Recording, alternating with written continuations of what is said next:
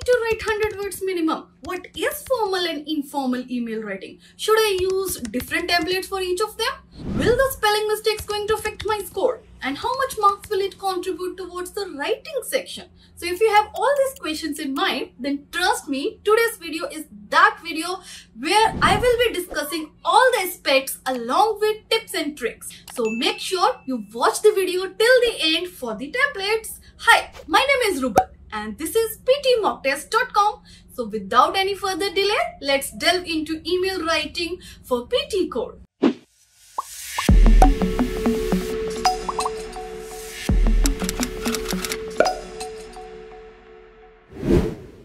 For email writing, keep an eye on these three facts. First one, you need to write an email of approximately 100 words. That's very important. Make sure you write at least 100 words.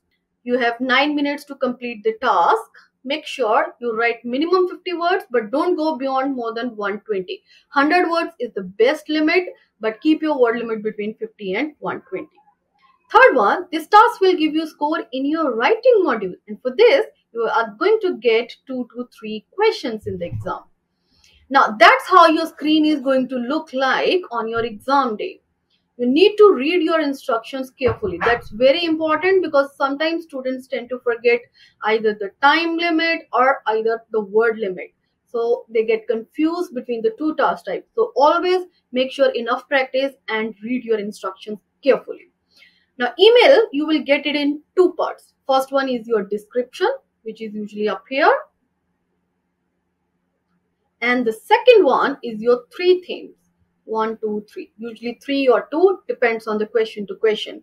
If you are including both description and themes in your one, you are not going to face any trouble in writing any kind of email. You have to type your email in this box. Write an email up here. Word count will be there for you. Another thing, problem solved. You don't need to worry about doing it manually. Cut copy paste option is also there. You can use if you wish to. This will help you to save your time in doing typing again and again. So make sure use wherever you need it. Now the scoring of this task will be out of 15. The email writing scores is 15 marks each and 7 aspects on which they are going to give you score. First one is content. Content is when you are going to include your situation from the description along with those themes, you will get full marks in this one. But if you are either missing out one theme or not able to connect it correctly with your description, then they are going to deduct your score accordingly. Second is email conventions. Now, what is email conventions? Email conventions are nothing but just the salutation, like your opening and the ending remark. Dear Harris, hi Fiona, regards, with love, your name. These are your correct conventions. Make sure you use it in your correct email writing. Then third one, form. Form is nothing but a word limit. Word limit recommended by Pearson is 50 and 120 words. So keep your email in between this one. If the word limit is 30 to 149 words or 121 or 140 words, that means even one word less or one word more, they deduct your 1 score. If it is fewer words, only 30 words, you haven't done enough practice and you just confuse what to write, how to write, then your time is over. You are not able to write, they'll give you 0 with that one. Fourth aspect is organization. Now, to get full score in the organization, just include your description and your themes in the same order they have given it in the question. This will simply make your task easier and you can get full 2 out of 2 in your organization skills. Next one is vocabulary and grammar. Vocabulary, to get full scores in the vocabulary, try to avoid the repetition of the word. Here, I'll give you list of synonyms. You can take screenshot of it and use it in your email writing. This will definitely give you 2 marks in your vocabulary part. Grammar. Now, don't worry much about the grammar as well. If you're using the templates, this will help you to get the full score in your grammar as well. Now, the last aspect is the spellings. Okay, If you are making mistakes or typing errors up till 2 words, you will get full marks. Okay, so that means 2 words are allowed to make the mistake.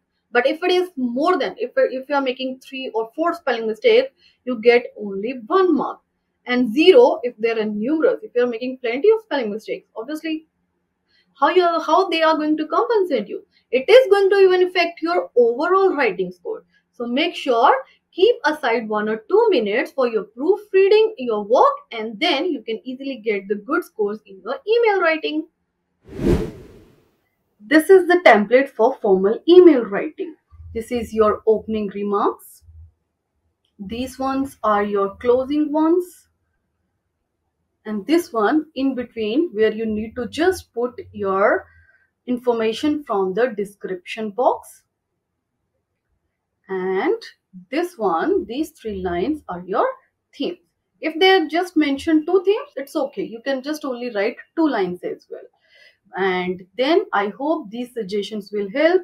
If they ask you any suggestion in the question, or if you're giving it from your own side, then you can use this line. I look forward to your reply. If you're expecting any reward from them, or else you can use this one as well. I look forward to your actions.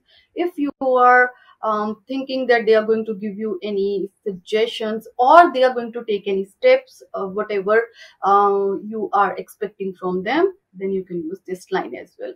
Regards, yours sincerely, faithfully. Out of these 3, you can use only one, any of it. Then your name here, okay?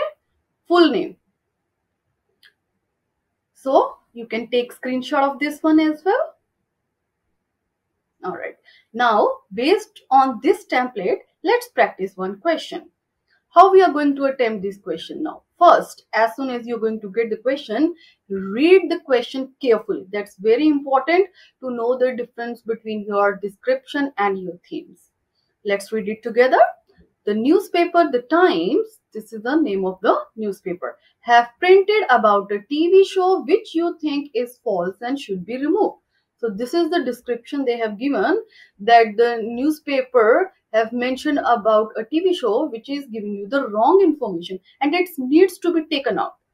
Write an email to the editor, Mr. Daniel Watts. Now, editor. What is the difference between the formal and the informal one? Person who is having some authority or having in charge, such as your director, principal, editor. This is the example. This is how you are going to recognize that this is an example of your formal email writing. And explain why information is wrongly misinterpreted. So these are your themes. Why it is wrongly misinterpreted. Also request you to take the necessary actions. So here you need to take some steps. Now let's fill it into the template. Dear Daniel. They have given the name, Dear Daniel. I am writing this because the news about the TV show The Gunman, you need to specifically mention it. Doesn't need to be necessary that it has to be any real one. It could be any fictional name of the show. That's perfectly fine. Is portraying false information and needs to be corrected. So we just paraphrase this description. That's all we have done. My name is Simon and I am a marketing manager at Testmed. So your name and your designation. Firstly, I would like you to inform you that the Gunman show is not misleading the younger generation, but it is also encouraging them to support this program, which is not good for them. So we are going to first tell them, okay, this is happening and this is going to affect their program. Furthermore, it is important to note that the information written in the newspaper may promote negativity. Why they are saying that this information is wrong and why we need to take it down? Because it is going to promote the negativity and we simply cause unrest among the viewers. Okay, so you don't need to write up till here. You can stop up here as well. If you think that your word limit is complete, you are going to easily write it down and you have less time. So it's okay. You don't need to mention 2-3 reasons. One is enough. Then lastly, I would request you to kindly post an article about corrections to promote the TV show. So this is the step we are suggesting. that kindly post that article again with the corrections. I look forward to your actions. That one line, with regards, Simon. That's how you are going to just put the sentences into your template. Similarly, we are going to practice about the informal email writing. So this is the template for informal email. Informal email is when you're going to write your email to your friends, families, near and dear ones, loved ones. For that, just keep your language casual. Okay? And pro tip, you can use contractions in this one, but not in the formal email writing. What is contractions? These one. Hope you are doing good. So you can do this one. How is your family going? Or how is your family doing? We can write both ways. Both are correct. The reason I'm writing this is similar to the one we have used the line in the formal ones. The reason from the description. Also, I wanted to let you know that whatever according to the situation or the theme. Another thing is talk to you soon. Regards, your name. Just take a picture of this one. Now, let's practice based on the informal. Let's read the question together. Very important. Your friend has received promotion for his staggering work. Write an email to him congratulating for his new achievement and ask for the party. Give suggestion for the place. Now, these are your three themes. And this is our description. Now, based on this one, let's put it into the template. Hi, David. Now, sometimes, specifically with the females, they just sometimes they are not easily focus on what's being given in the questions. Okay, so make sure you read it. Here we need to choose the male name. Why?